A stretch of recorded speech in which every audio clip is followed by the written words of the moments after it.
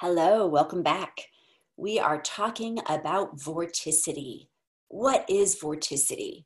Well, what we're interested in when we're talking about vorticity, that spinning ability of our column of water, what we're interested in is the vertical component of its vorticity. And we've seen that we can break that down into two pieces.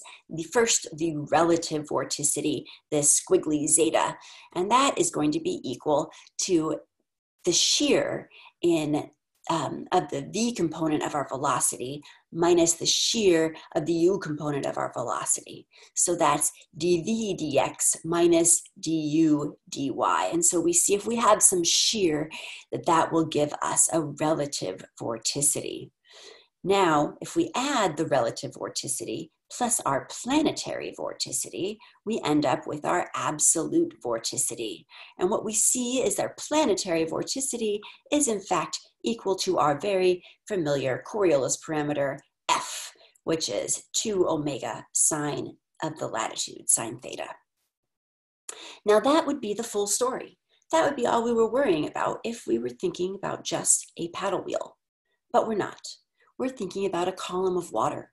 And a column of water, when it's spinning, is going to have different water parcels that are a different distance to the axis of rotation. So we have to take into account what happens to our water column if it moves into an area where it gets stretched and all those water parcels are now closer to the axis of rotation. Well, to think about that, we're going to look at what happens to an ice skater. All right, so here we have an ice skater, and she has given herself a torque. She started to push, and she's spinning, and she's got her arm and her leg out, and then she brings them, and she's not pushing at all, but she starts going faster just by bringing in her arms and her leg and bringing her mass closer to her center of rotation.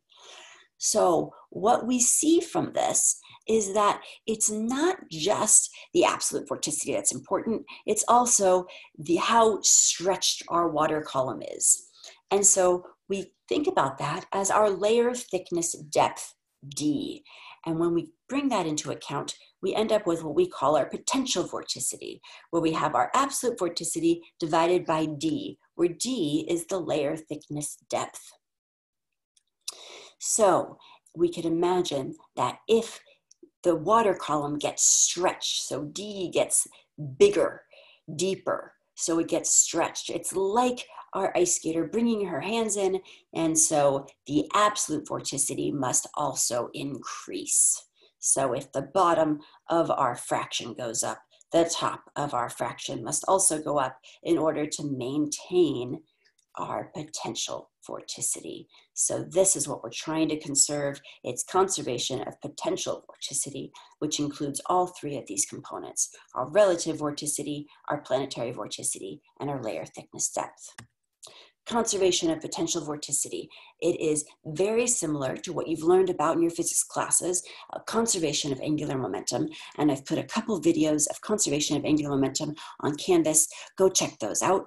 That'll help you to understand what we're trying to talk about here when we're thinking about conservation of potential vorticity. So our potential vorticity has multiple components. The relative or local vorticity, which we saw is due to the shear, plus the planetary vorticity, which is just equal to our Coriolis parameter f and is due to our latitude. So if we change latitude, we change our planetary vorticity. And our layer thickness, which is the depth of our water column. So we can change the depth of our layer thickness as well. All right, we're going to look at a couple examples and see how we conserve potential vorticity in the ocean.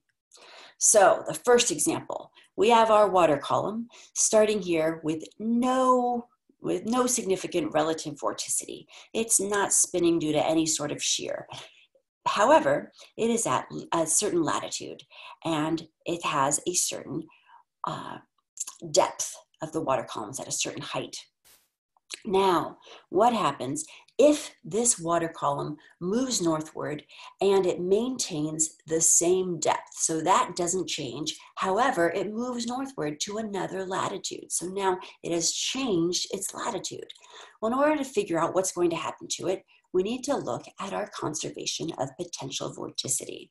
So here is our potential vorticity.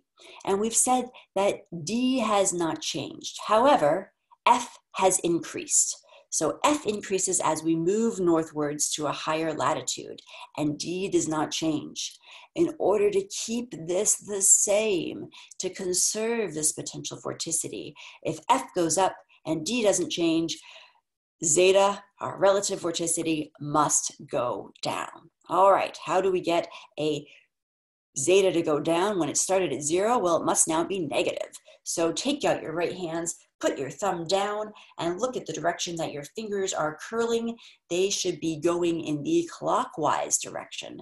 So we end up with a negative relative vorticity, or a clockwise spinning of our water column.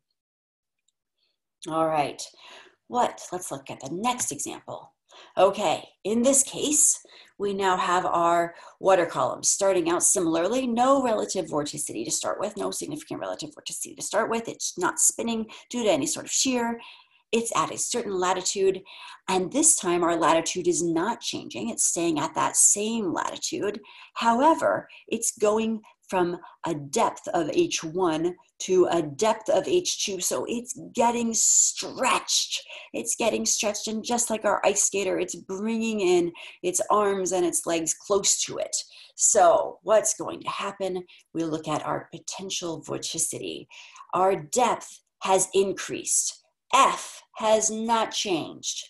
So zeta must change, and in order for our absolute vorticity to increase when our depth increases, zeta must increase. So our relative vorticity must increase, going from 0 to something greater than 0.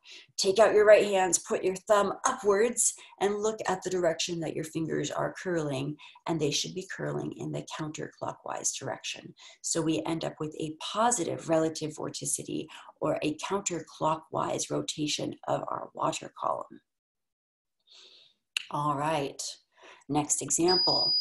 In this case, we again are starting with our a certain depth, and our relative vorticity is starting at a minimal value, and our relative vorticity does not change. However, we go to a deeper depth again. So moving along, our water column ends up has a deeper layer thickness and depth. All right, so here is our potential vorticity, and we need to conserve it. Our depth has increased. We have got a deeper layer thickness depth. Our relative vorticity has not changed. It's staying the same. So the only thing that can happen is that F must go up. And for F to go up, that means that our water column will move northwards. So now we have increased our depth. We must increase our latitude. So our water column will move northwards. All right, you have a lot of example problems to work through, some clicker questions of conservation of potential vorticity, where you can work on these on your own. It's in the quizzes. You have conservation of potential vorticity clicker questions. I'd like you to work through some of these different ideas yourself. You'll also read section 4.2.1, which explains vorticity and gives you some of these ideas. You also have some clicker questions. You also have some questions to work on that are from the book that have been put into a quiz for you, so that you can just do them directly online, and you'll be working on those as well. All right, enjoy working on vorticity, and put any questions that you have in the discussion section, and I'll see you next time to work more on chapter 4.